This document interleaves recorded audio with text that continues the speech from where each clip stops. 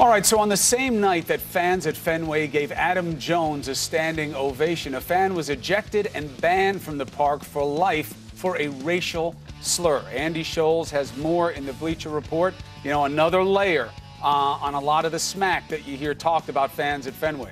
Yeah, just another unfortunate situation, Chris. On Tuesday night, the national anthem at Fenway was sung by a young Kenyan woman, and after she sang, a fan in the stands used a racial slur. And that's when Calvin Hinnick, who was at the game with his interracial son and black father-in-law, confronted that fan.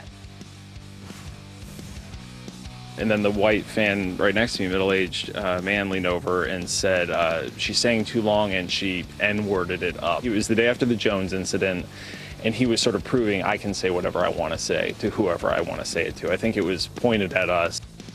Now, Hinnick summoned security. The fan was ejected and banned for life from Fenway Park. The Red Sox issuing a statement saying they will not tolerate racial slurs from fans, and they have referred the matter to the Boston Police Department, who is investigating. Now, Allison, the president of the Red Sox, says he believes this is the first time ever that a fan has been banned from Fenway Park. Well, there you go. The policy is changing. Zero tolerance. Thank you very much, Andy. All right.